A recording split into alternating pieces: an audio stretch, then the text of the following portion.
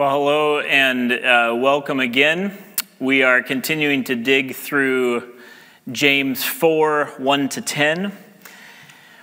It's been a very intense week. If you are somebody who's paying attention and watching the news, obviously throughout our world, there is always intense things going on, but in recent days, it's felt like there's more happening in our part of the world, our backyard, so to speak. And yet these events that are happening remind us that there is continually pain and there is continual brokenness happening, being created all around the world.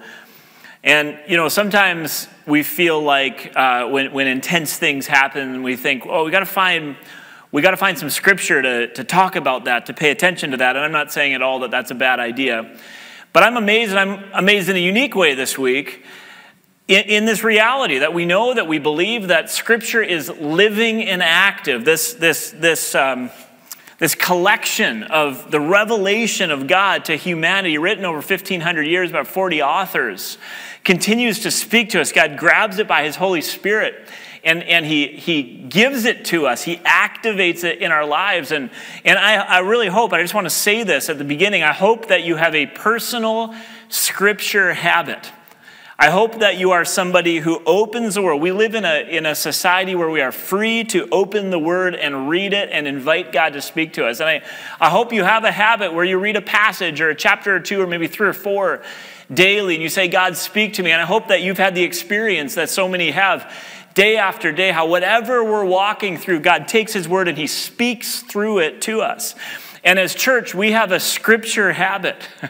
It's not that we aren't going to at times take topics and talk about them, but we want to, in a disciplined way, walk through Scripture and say to the Lord by studying Scripture, what do you want to say to me today? I've had a number of times where people have said to me, you know, it was absolutely amazing. I'm going through this struggle in my life, and I opened up to the reading that was assigned to me in my daily reading, and it talked about exactly what I'm going through. And I will always say to people, maybe I've said this to you, I'll say, you know, it's almost like Scripture is living and active. And I just want to encourage you in that God speaks to His children. And the primary way He speaks with clarity is when His Holy Spirit brings Scripture to life. I want to encourage you in that habit. And as we think about the things going on in our society, on our continent in this time, it's amazing to me that the Scripture that we picked, hopefully with the Lord's leading, months ago, starts with these words: what causes fights and quarrels among you? And then goes on to talk about where do fights and quarrels come from and how big of a deal are they? And importantly, what do we do with them? What are the solution? What is the solution? And this scripture, I'm just going to warn you that it's not going to allow us to point our fingers at other people. This scripture is going to identify the fact that there is brokenness and pain and deep injustice in our world. And it's going to call each of us to respond.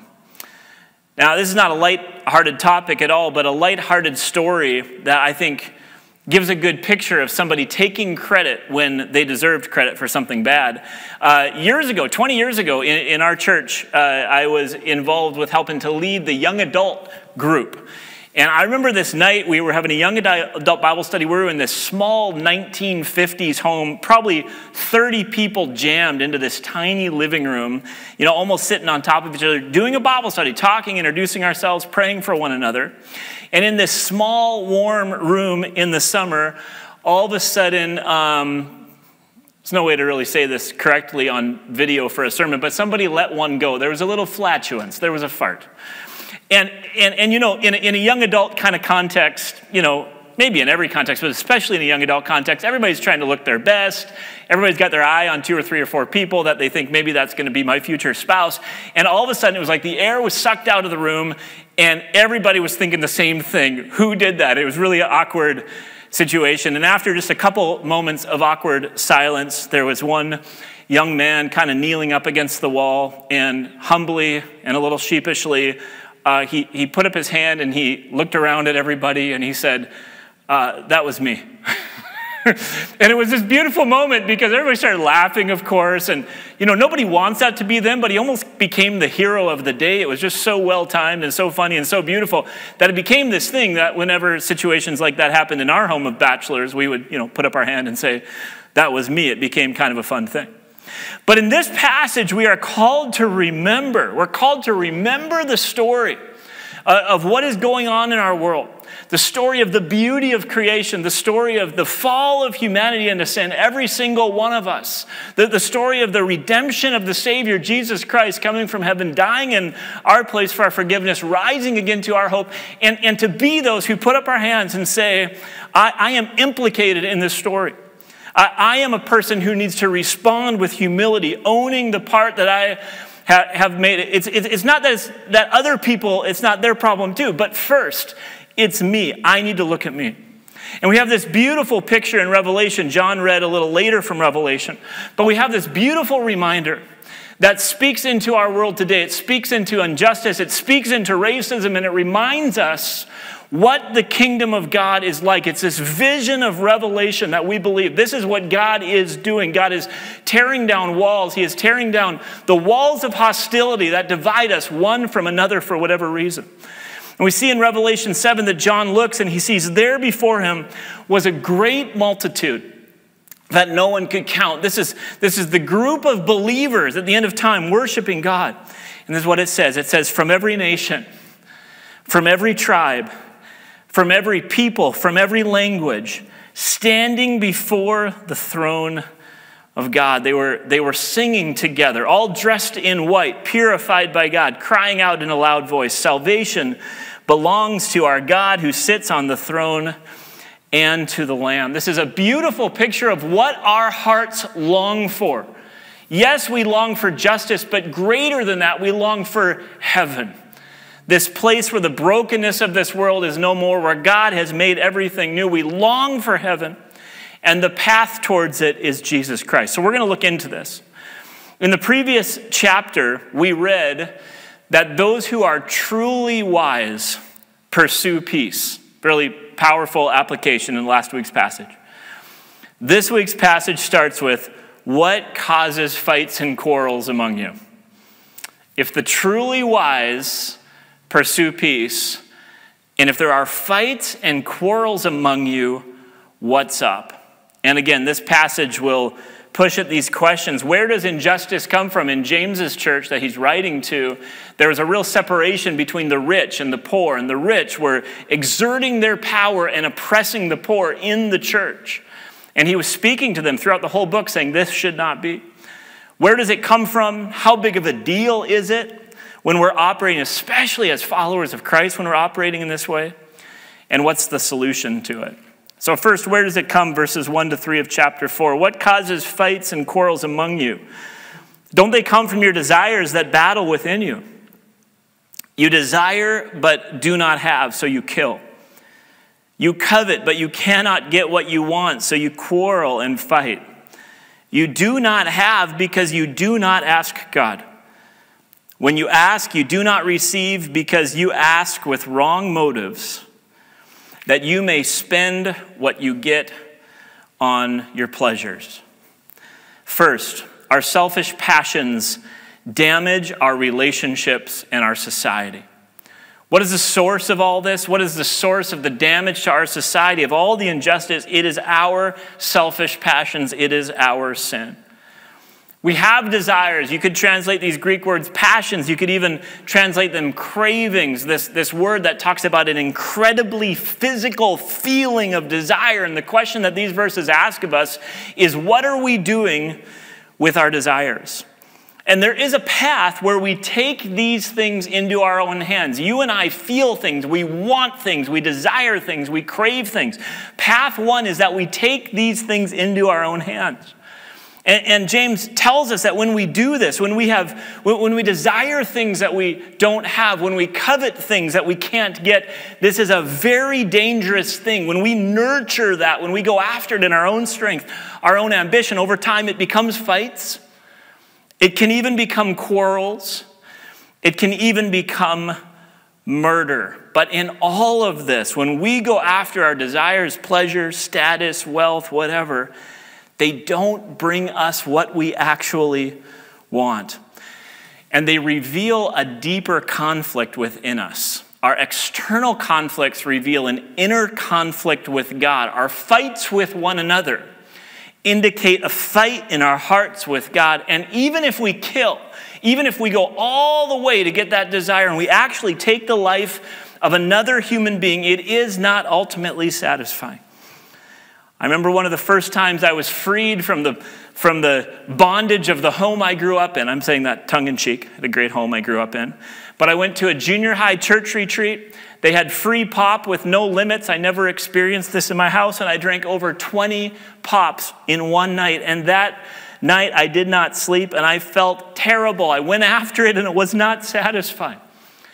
I remember in grade 11, this conflict rising between two people in my class, and ultimately it became an intense fist fight with a circle of people watching. I remember watching the bigger and stronger one just pummel the smaller one, and even when he went to the floor, continue to hit and continue to hurt. And you look at that, you go, okay, at the end of that, are you satisfied now? Does that put the things you long for in your hearts, the fullness, the health, the wholeness, the flourishing, the shalom, does that fill your heart? Was he happy? No, of course he wasn't. When we take our pleasures, our desires into our own hands, it breaks things. But the other path is taking them to God. James says this so simply. You have these passions, you have these desires, but you don't have what you want. Why? Because you don't ask God. The second path is, instead of trying to get them on our own, surrendering them to God and saying, God, this is what's going on in my heart. This is what's happening in my heart. You know, the reality is our desires oppose each other. We want a variety of things, and we can't have them all. But shalom is what God is up to. When we go to him, we've talked about how shalom is flourishing and wholeness and health and fullness in every way, like a bubbling brook with trees and plants growing up on every side. This is what God is up to. And when we bring our desires, whatever they are, to him, and we lay them at his feet, we say, God, not our way towards these, but yours. He is faithful. He says, you do not have because you don't ask God. And when you do ask, you don't receive because you ask with wrong motives, that you may spend what you get on your pleasures. We don't ask, first off. We don't put those things in God's hands. We resent, we get bitter, we're envy, selfish ambition, and it turns into this stuff. And then often, even when we do ask, we're asking selfishly. We're saying, God, give me that Lamborghini, you know. And he says, you're not going to get in that situation either. Prayer is a better place to take our hurts. Prayer is a better place to take our desires. Are you envying? Are you feeling jealous? Are you bitter? Are you hurt? Take it to God. It's a better place to take it. And Scripture reveals repeatedly that God answers prayer, period. Where does injustice in our world come from? It comes from the sin in our hearts. And when that is multiplied over hundreds and thousands and billions of people, it becomes the brokenness that we experience in society. What are you doing with your desires? Secondly, how big of a deal is all this? Well, listen how James talks about it in verses 4 and 5. He says, you adulterous people, don't you know that friendship with the world means enmity? Enmity means active hostility and opposition. Friendship with the world means enmity against God. Therefore, anyone who chooses to be a friend of the world becomes an enemy of God. Second, when we flirt with the world, we cheat on God. When we flirt with the world, we cheat on God. James makes this a marriage analogy, and I think this is helpful.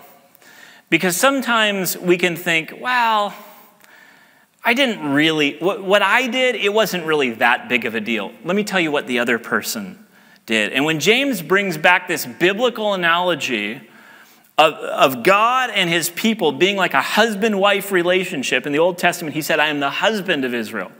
In the New Testament, the church is called the bride of Christ. When he brings it into the realm of marriage, we ask this question, what level of cheating is okay in a marriage? And a second question is, what does cheating do to a marriage? And the answer is no level of cheating is okay in a marriage, and all cheating damages a marriage. And I want to speak this to you, that the enemy only wants disorder, chaos, and tragedy. He's happy when things get to the point of being unraveled. That's the end of his plan. When there is destruction, when there is pain, when there is death, when there is hatred, when there is anger, when there is malice, when there is slander, the enemy is happy. When we flirt with the world, we cheat on God. You can't live for both. You can't run after your selfish desires and try to get them on your own and run after God. There is no middle ground. If you're going to run after the things that the world values, you cannot at the same time run after God. Enmity is active hostility and opposition. Now, we need to be careful with this. We need to be careful with this because we read here that we can't be friends with the world. As followers of Christ, as the bride of Christ, together as a church, we can't be friends with the world. You may be saying to yourself, but I thought God so loved the world that he gave his only son. I thought Jesus ate with sinners. I thought Jesus shared his life with tax collectors, notorious sinners. And you would be right with all of those comments. And so the word world is used in a variety of ways in the New Testament. But really what it means is all things, all people or systems that are opposed to God. And so if we read Scripture carefully and we bring these things together, we realize that this is the bullseye position as you bring these things together. Number one, God loves all people. God welcomes and accepts and invites all people. And so we are called to love all people. When James says, don't be a friend with the world, he is not saying, don't be friends with your next door neighbor. He's not saying, don't care about people who are marginalized in our society. The call across all Scripture, love God with all your heart, soul, mind, and strength. Love your neighbor as yourself. We are called to love. We are called to love. But secondly, what James is getting at is don't try to fit in and live by the systems of this world, the values of this world that are opposed to God. One commentator simply writes, the Bible often compels us to stand for values radically at odds with those of our culture. Paul writes, I'm not ashamed of the gospel. It's the power of God for salvation.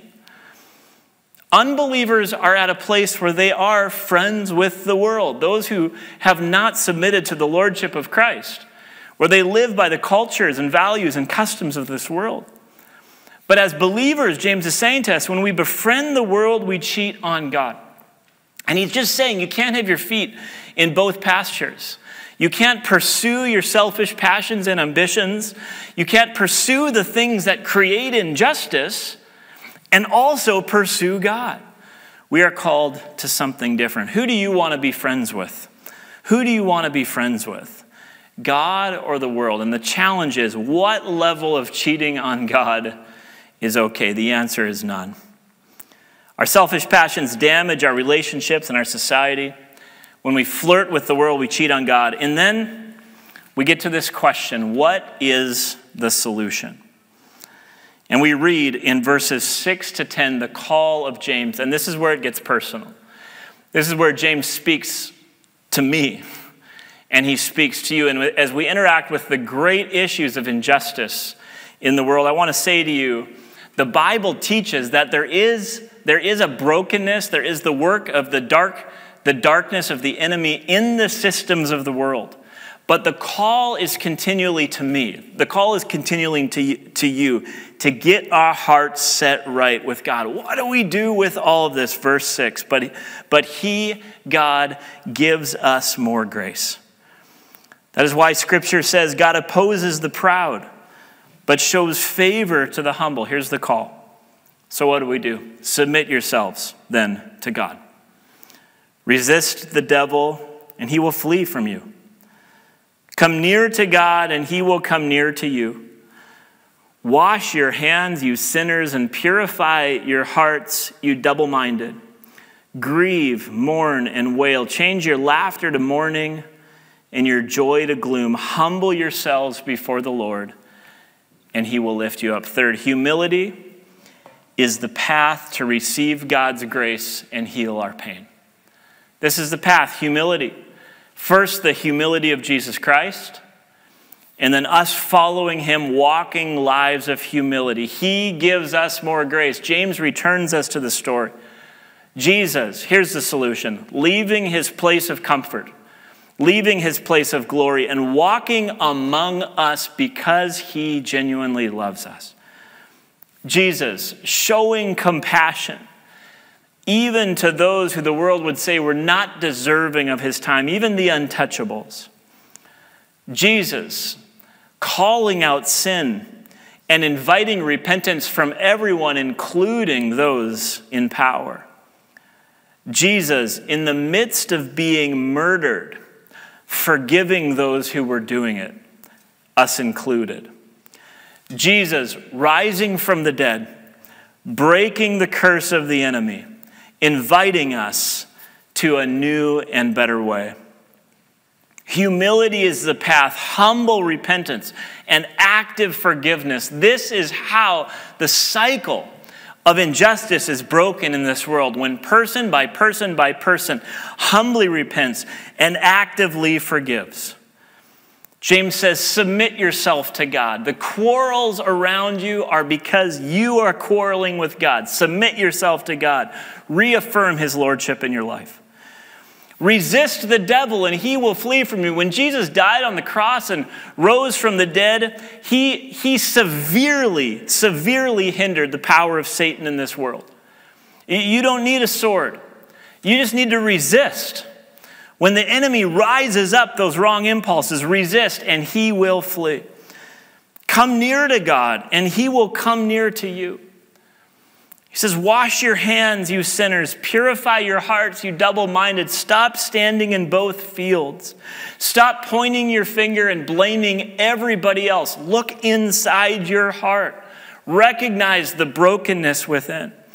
And then he says, grieve, mourn, and wail. Change your laughter to mourning and your joy to gloom. The things we're laughing about, the things that bring us joy, are so often those very things that in God's eyes we should be mourning. One commentator points out that in the Old Testament, God's people are called to grieve over three things, and I believe this is a good call on us today. First and foremost, start by grieving your sin.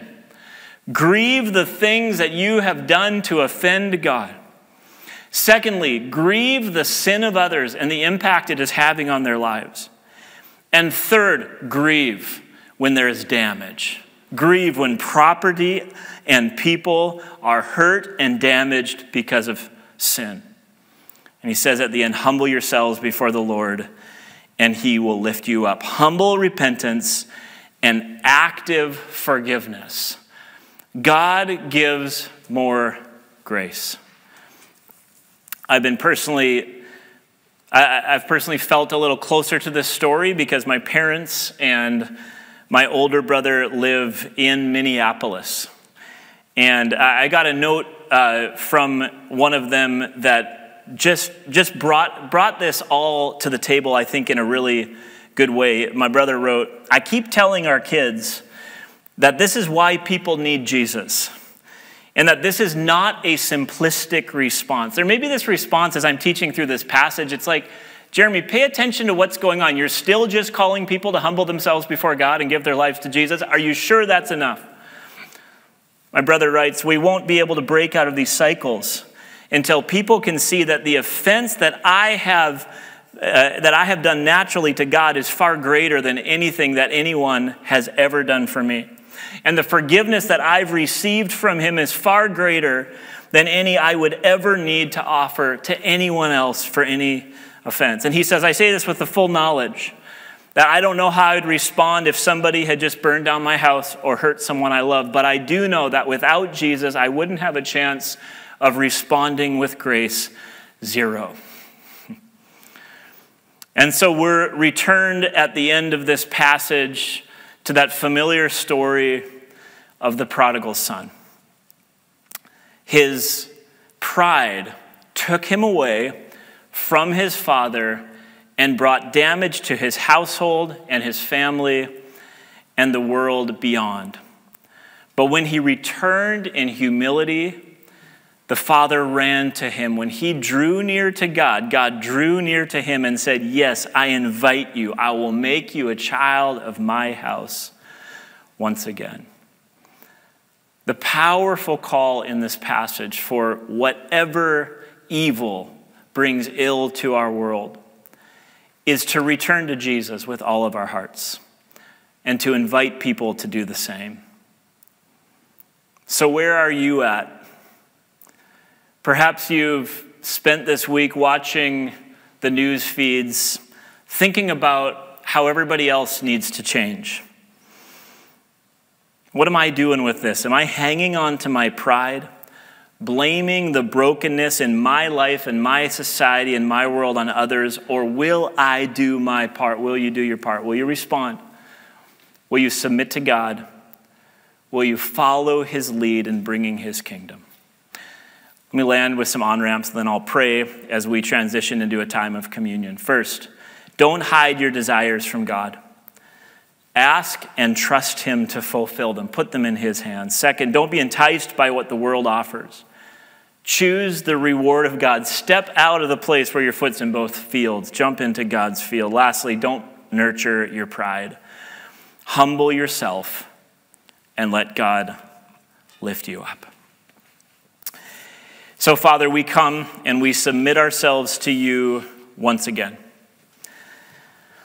God, there's nothing that we have done that makes us worthy of your love, makes us worthy of your acceptance. It is all because of your Son, Jesus Christ.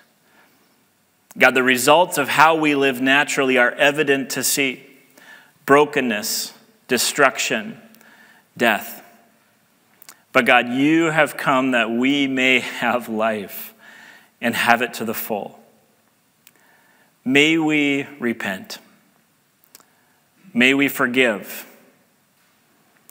May each of us, God, do our part by admitting our part and walking in a better way.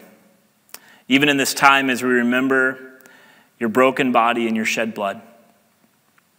God, would you renew our hearts? Would you show us your grace, fill us with your forgiveness, that we could have the strength by your Holy Spirit to extend the same to others. We thank you.